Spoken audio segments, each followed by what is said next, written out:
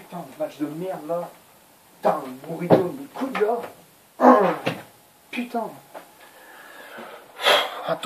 Intolérable, inadmissible ce match.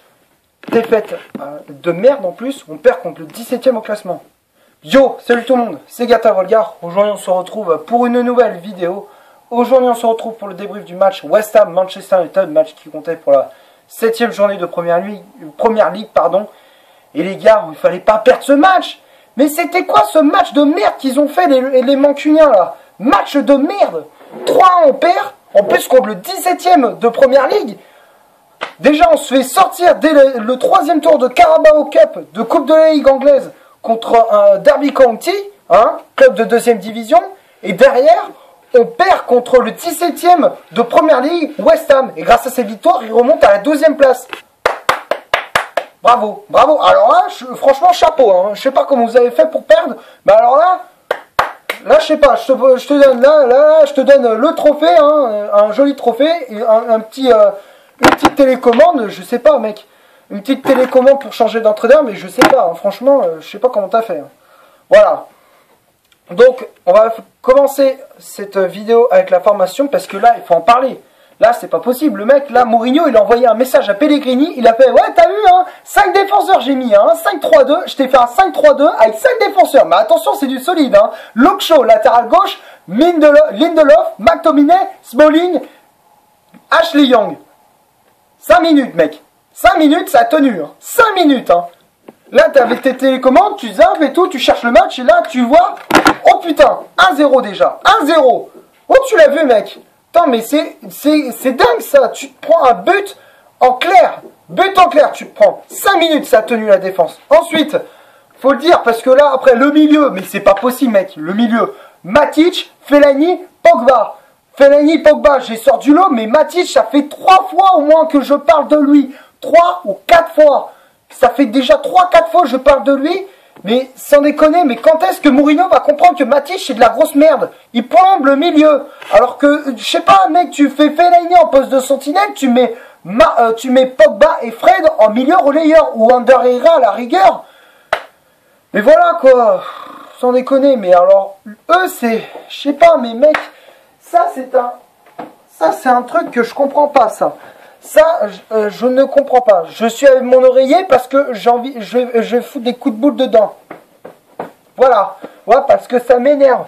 Parce que là, le milieu, ce n'est plus possible. Matic, ce n'est plus possible. Ensuite, l'attaque. Parce que là, l'attaque, c'était pas terrible quand même aujourd'hui. Lukaku, c'est meilleur, il est capable du meilleur comme du pire, tout comme Marcus Rashford et Anthony Martial. Martial, il a fait ce qu'il a pu, tout comme Marcus Rashford, il a réduit l'écart. Les joueurs de l'OSM, ils ont fait attends. Tu as marqué un but, c'est bien, mais bon, on va calmer les ardeurs parce que tu vas pas penser que vous allez égaliser. Pensez pas que vous allez revenir dans le match. Et derrière, on se prend un but encore une fois. Mais alors un but de merde quoi. Parce que attends, normalement en défense, je suis pas très bon en tactique, mais normalement quand c'est une défense à 4 ou à 5 ou tout ce que tu veux. Normalement, les deux défenseurs centraux, normalement, quand il y en a un qui va à gauche, l'autre, ils le suivent. Ou alors, comme ça, dans un sens. Là, non, c'était chacun de l'autre côté. Quand Lindelof est sorti à la place de Rashford, t'avais McTominay et Smalling. Là, les deux, ils ont fait... Là, par exemple, c'est McTominay. Là, c'est Smalling. Là, la défense était comme ça. Hop, gros boulevard. Et derrière, t'avais l'autre, là, et là, t'avais Arnautovic. Ouh, but. Bah oui, non mais les gars aussi, faut arrêter ça, il faut revoir ça à l'entraînement parce que là c'est pas possible ça. Normalement t'es pas censé prendre ce genre de but là. On dirait la défense de Marseille avec Fanny et Rolando quoi. Voilà, non mais sans déconner, faut arrêter.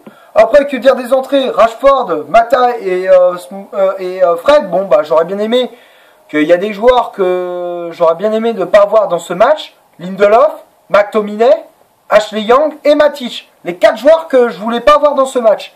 Parce que moi j'aurais préféré avoir Valencia, mais bon je sais pas qu'est-ce qui s'est passé, je sais pas pourquoi il est sorti du groupe. J'aurais bien aimé voir Alexis Sanchez, mais bon il a sorti du groupe, voilà quoi. Il y a plein de joueurs qui sont bons, mais malheureusement il les fout sur le terrain, il fout sur le banc, ou alors il les écarte du groupe. Ça je ne comprends pas. Après, Pardon. Après, que dire comment dire, du niveau de jeu. Bon bah, niveau de jeu, mais c'est catastrophique quoi. Dès qu'il y a un joueur qui a le ballon, on se fait balader. Un joueur de West Ham, il fait la passe à 10. Parce que là, les joueurs, ils étaient comme ça. Ils étaient comme ça. Ils étaient en train de regarder à gauche, à droite, le ballon. Parce qu'il n'y en avait pas un qui allait sur le porteur du ballon. Et voilà. Bah oui, parce qu'après, mais après, mais vous étonnez pas qu'après on se prend des buts. Mais oui, mais en même temps, qu'est-ce que tu veux faire? Les mecs qui font la passe à 10, il n'y en a aucun qui réagit, à part Pogba qui fait des tacles. Mais sinon, à part ça, il n'y a rien. Voilà, ça m'énerve encore. Et ça, c'est encore un truc qui m'énerve grave. Voilà. Après, encore une fois, après que Mata, bon, quand il a rajouté, après pour les coups de pied arrêtés, quand c'était Mata qui tirait, c'était mieux. Parce qu'Ashley Young, je suis désolé, les corners qu'il faisait, mais c'était des passes aux adversaires, quoi. Il y a un moment, le mec, il te fait un corner, il te fait une passe carrément à Felipe Anderson, quoi, le joueur de West Ham. Faut arrêter, attends, c'est quoi ce corner? Mec, tu laisses tirer soit tu laisses tirer Pogba, soit tu laisses tirer Martial ou je sais pas. Mais évite de laisser tirer Ashley Young les corners, quoi, les coups de pied arrêtés, parce que là, c'est pas possible. Il te fait des passes aux défenseurs, enfin aux adversaires, quoi. Voilà. Maintenant, on va passer aux statistiques, parce que là, franchement, il y a quoi dire dans les statistiques, et ça résume bien le match qu'on a fait, hein. 51% de possession de balle pour Manchester, donc ça veut dire que la possession a été très équilibrée, hein, et ça se voyait que West Ham faisait plus la passe à 10 que Manchester. Voilà, donc contre 49% pour West Ham. Ensuite, corner, 9 au total, hein. 9 pour Manchester, 9 occasions, on aurait pu les mettre au fond. Il y en a une, sur les 9 corners, il y en a un qu'on en a mis au fond. Un seul. Est-ce normal? Non, ce n'est pas normal. Ensuite, après, pour West Ham, c'était 4 corners. Le nombre total de tirs, il y en a eu 6, donc 4 qui étaient cadrés, bon ça va encore, plus de la moitié a été cadré. Les tirs du côté de West Ham, bon il y en a eu 4 qui étaient 7 au total, donc 4 hors cadre et 3 cadrés.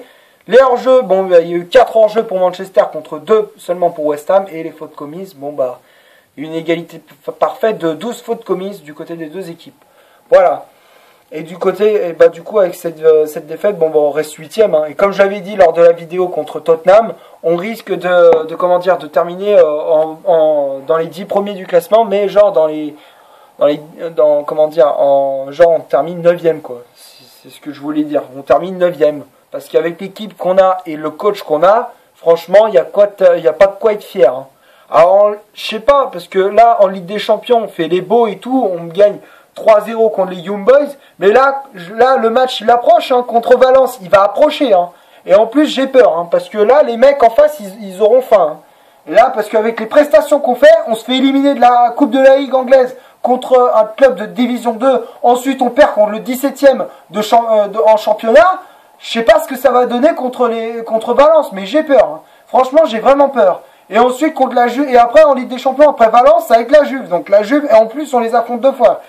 Le dernier match de phase aller et le premier match de phase retour. Donc faudra les taper. On va les affronter 2 fois, hein, d'affilée. Donc on a intérêt à se bouger, à se manier le cul, hein. Voilà. Donc c'est tout ce que j'ai à dire. Merci quand même d'avoir regardé cette vidéo. Comme d'hab, si ça t'a plu, tu laisses un énorme like.